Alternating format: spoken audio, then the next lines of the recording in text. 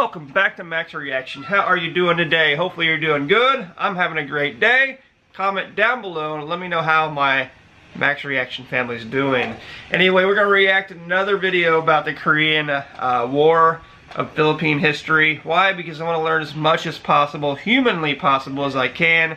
So if any of these videos are missing anything and you think I should know about, definitely comment down below and let me know what it's missing. For now, we're going to react to a video called The History of the Filipino in Korea. So let's check this out. Let's react to it together. Let's talk about it in the comment section. Don't forget to do that. And if you want me to react to anything else, whether it be history of the Philippines or anything about the Philippines, definitely comment down below and let me know what I should be reacting to so I know. But for now, let's react together.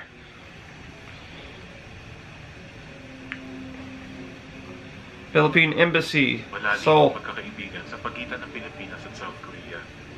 Isa itong pagkakaibigan na pinagtibay ng digmaan. At ngayon ay patuloy na pinag-iigting sa iba't ibang larangan. Yes. Mula noon hanggang ngayon, magkatuwang ang Pilipinas at South Korea sa pag-unlad at sa pagpapanatili. Work for freedom. Ito ang kanilang kasaysayan. Tinaguriang The Forgotten War ang Korean War na sumiklab noong June 25, 1940. Not forgotten. Dahil mas nabigyang atensyon sa publiko ang World War II at Vietnam War. Maging sa Pilipinas, iilan lamang ang nakakaalam na tayo mismo ay lumaban sa Korean War. Sa ilalim ng United Nations, nakilahok tayo upang ipagtanggol ang kalayaan ng South Korea. Nagpadala ang Pilipinas ng 5 batalyon mula 1950 hanggang 5 battalions. Sa pinadala nating 7,420 sundalo, 100 of them died. Ng buhay para sa South Korea. Tumulong din ang mga sundalo natin sa pagtatayo muli ng mga kanayunan sa pag-angat ng 1,000 na winasak ng digmaan. Ang mga sundalo ng Philippine Expeditionary Forces ng Korea ay masasabing unang Pilipino sa South Korea. So not only did they fight in the war, they helped rebuild towns and cities too. So that's something I learned just now. I didn't realize they were helping rebuilding as well. So learning. Sa 5 taong paglagi sa Korea, nagpakita ng gilas ang mga sundalong Pilipino. Nakilala ang kanilang kagitingan sa mga importanteng laban tulad sa 1951 Battle of Yultong, kung saan maraming Pilipino ang namatay habang pinagtatanggol ang South Korea. Sa Battle of Myeongdong, ang unang digmaan na nilabanan ng sundalong Pilipino sa ibang bansa. Sa Battle of Hill-Iri, na So that's the first battle fought from Filipinos on foreign soil. So that is just history right there. That is deep stuff right there. I didn't know that was the first time they fought on foreign soil. Wow. May pinangunahan ng isang batang Fidel Ramos para makuha ng United Nations ang isang mahalagang lokasyon malapit sa border, sa Battle for Hill Arsenal, at sa iba pang digmaan. At sa pagtupad nila ng tungkulin ng bigyang suporta ang South Korea, makikita ang iba't ibang aspeto ng buhay sundalo. Sa gitna ng lungkot, pagkahiwalay sa pamilya at lamig, pinakita ng Pilipino ang kanilang kakayahan na makisaya, maging mapamaraan, makisama, alalahanin at sumulat sa pamilya, maalala at makatanggap ng sulat mula sa pamilya. And I just seen something, you know, it said music. Music is a big part of the Philippines. I know when I go to the Philippines, there's karaoke houses everywhere. There's people singing everywhere. Filipinos everywhere sounding great. And even in, you know, dark times, you know, over in Korea, they got their music, they got their guitar, their banjo, whatever they're playing. And music heals. Music can keep your mind off the dark stuff. So music is a key part of Filipino history. It really is. Tumulong sa kapwang nasugatan dahil sa giyera at manampalataya. May mga pinagkatiwalaan ng mga halagang tungkulin, mga pinarangalan. May mga napaibig sa Korean. May mga nag-alay din ng buhay sa altar ng kalayaan. Wow, so much sacrifice. Bukod sa mga journalist na sina Juan Villasanta, Ben Javier at dating Senator Ninoy Aquino, may kasama rin silang pari na nagbibigay gabay sa kanilang pananampalataya. Umuwi ang unang batalyon noong 1951 at binigyan sila ng malaking parangal. Nakiisa ang Pilipinas sa kanilang pag-uwi at tagumpay. Magical time. Ang bansa sa mga pinawihan ng buhay. Pansamantala silang inilibing sa Korea, pero umuwi din sila pagsundo ng mga naghihintay na kaibigan. Brought home. That's awesome. Gotta bring the loved ones home. Pero hindi lang sa pagtulong sa gitna ng digmaan, naramdaman ang impluwensya ng Pilipino. Matapos mapirmahan ang Armistice Agreement o ceasefire noong July 27, 1953, nagpatuloy ang paghulma ng lipunang Korea kaakibat ng Pilipino. Malaki ang naitulong natin sa reconstruction and rehabilitation efforts. Yes. Tumulong din ang ilang Pilipinong misyonaryo sa mga naulila ng Korean War. Wow. Ang kasalukuyang US Embassy at Ministry of Culture, Sports and Tourism ng Korea ay gawa naman ng mga Pilipino noong 1960s. Sila ang dalawa sa pinakamataas na gusali sa Korea noong panahon iyon. Tallest buildings. Itinayo din naman noong 1960s sa tulong ng mga Pilipino ang Changchung Gymnasium sa Dongdaemun na nagsilbing pangunahing lugar sa sports. Dito ginawa ang judo at taekwondo noong 1988 Summer Olympics. Awesome. Ka sa mundong ito. Nang ibabaw ang awiting anak ni Freddie Aguilar sa mga radyo noong 1970s, isang awiting nagkaroon pa ng sariling version sa Korea. Awesome. Itinayo naman ng Korea ang Philippine Monument sa Goyong City noong October 1974 bilang pasasalamat sa tulong ng Pilipinas na masiguro ang kalayaan ng South Korea. Sa Yeoncheon, kung saan naganap ang Battle of Yultong, makikita rin ang dalawang maliliit na monumento. Itinayo ang mga ito noong 1960s bilang paggunita sa katapangang pinakita ng mga Pilipino sa gitna ng digmaan. Pinaganda ng It's awesome that they have statues over in Korea, you know, depicting heroic Filipinos that fought in the war. It's awesome to have on foreign soil statues of heroes from the Philippines. And as they should, because Korea owes a lot to the Philippines. They really, really do. ngayon ang Yeoncheon ng lugar at pinagsama ang dalawang magkahiwalay na monumento sa isang lugar.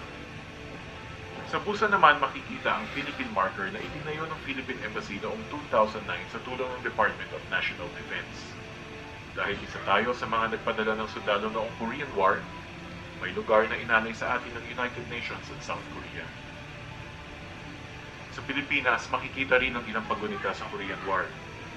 Halimbawa, may Pentok Memorial sa Fort Bonifacio. Makikita rin sa Marikina ang Marie Korea Monument. A lot of monuments. Sa Marikina kasi nag-training ang mga sundalo natin bago ipadala sa Korea. At sa lumang 500 peso bill, makikita ang larawan ni Senator Ninoy Aquino bilang isang batang journalist ng Manila Times na nagsulat tungkol sa Korean War. Roads named after. Wow. Ang pagkakaibigan ng Pilipinas at South Korea ay isang pagkakaibigan na nakapaloob sa kasaysayan ng diplomatic relations. Very good friends. Halimbawa, ang Pilipinas ang ikalimang bansa na kumilala sa South Korea noong March 3, 1949. 7 buwan lamang matapos maitatag ang gobyerno ng South Korea noong August 15, 1948. Tayo rin ang ikawalong bansa na tumugon sa tawag ng United Nations na tulungan ng South Korea. Wika nga ni General Carlos P. Romulo na siyang presidente ng United Nations General Assembly mula 1949 hanggang 1950. The application of military sanctions in Korea is in itself an act of greatest significance. Very great. The Philippine government, for its part, has given concrete proof of its support of the principle of collective security by sending troops to help the UN forces in Korea. At sa loob lamang ng 2 henerasyon, o mga 6 na dekada, bumangon ang South Korea mula sa pagiging isang bansang winasak ng digmaan. Big Sa economic ngayon, power. isa sa pinakamalaking ekonomiya sa mundo. Wow. Maraming dahilan sa mabilisang pag-unlad ng South Korea. Nariyan halimbawa ang pag-develop nito ng mga industriya. Kilala na ngayon sa buong mundo ang mga pangalan ng Hyundai, Samsung, Yes, Kia, LG, LG. o Hanjin. Malaki rin ang suporta na nakuha ng South Korea mula sa international community at sinamantala nila ito. As they should. Halimbawa, sa suporta na binigay ng World Bank, United Nations at iba pang organisasyon, maraming nakuhang training at edukasyon ng South Korea. Sa Pilipinas, marami ang nakapag-aral sa International Rice Research Institute ng UP Los Baños, It's cool. kung saan nagmula ang tinawag na unification rice. isang uri ng bigas na akmang-akma sa klima ng South Korea. Likas din sa South Korea ang sipag ng tiyaga. Makikita ito hindi lamang sa trabaho, kundi maging sa eskwelahan, simbahan at iba pang organisasyon. At napakagaling din ng South Korea sa national strategizing. Isa sa mga national vision ng Korea ngayon ay ang low carbon growth. Sa ilalim nito, dinedevelop ng South Korea ang industriya na gumagamit ng teknolohiyang tumataguyod sa kalikasan. Hangad ng South Korea na manguna sa green industries dahil na rin sa epekto ng industrialisasyon sa klima. I want to visit South Korea. Isa ang South Korea sa pinakamalaking foreign direct investor at trading partner ng Pilipinas. South Korea din ang may pinakamalaking bilang ng turista sa bansa. Mahigit 120,000 naman ngayon ang Koreanong nakatira sa Pilipinas. A lot of Koreans live in the Philippines, yes. May humigit kumulang na 50,000 Pilipino naman ngayon sa South Korea. That's a big workforce. Natulong sa Pilipinas dahil sa remittances, malaki rin ang kontribusyon nila sa ekonomiya ng South Korea. Gusto nga ng maraming employer na Pilipino ang kasama sa trabaho dahil ang Pilipino raw ay mapagkakatiwalaan at magaling tumupad ng responsibilidad. Sa pagtupad nila ng tungkulin sa pamilya sa Pilipinas at sa ekonomiya ng South Korea. What? You haven't played World of Warships yet? Why the hell not? Playing World of Warship? Makikita rin ang iba't ibang aspeto ng kanilang buhay. Sa gitna ng lungkot, pagkahiwalay sa pamilya at lamin, Tough times. ng Pilipino ang kanilang kakayahan na makisaya, maging mapamaraan, makisama, tumulong sa kapwa, at manampalataya. Yes, yes, yes, May yes. mga napapagkatiwalaan sa mahalagang tungkulin. May mga pinarangalan. At may mga umibig din sa Korea. Isang komunidad ang mga Pilipino sa South Korea. Tulad ng nauna sa kanila, patuloy silang magsisilbi para sa Diyos, sa bayan, Yes, yes. sa kapwa, sa sarili, sa kalikasan. Opo. Bayani. Ito ang Pilipino sa South Korea. So the Koreans are they're lifelong friends, you know, to Filipinos. Why? Because Filipinos played a very important part in their history. They really did. Without Philippine forces and other forces, South Korea wouldn't be what it is today. And Philippines played a big part in rebuilding South Korea. They really did. Helped them get a little boost, and South Korea is banging right now, economically growing, the industry, tech. So Korea has a big thank you to the Philippines, you know, and a lot of Koreans, of course, live in the Philippines. When I go to the Philippines, I see Koreans everywhere. I actually have a picture with a South Korean last time I went. If I can remember, I'll put it in this video so you can see. But major part from war all the way up to now, today in history, you know. Just amazing friends to have. Filipinos, South Koreans, they're both my friends.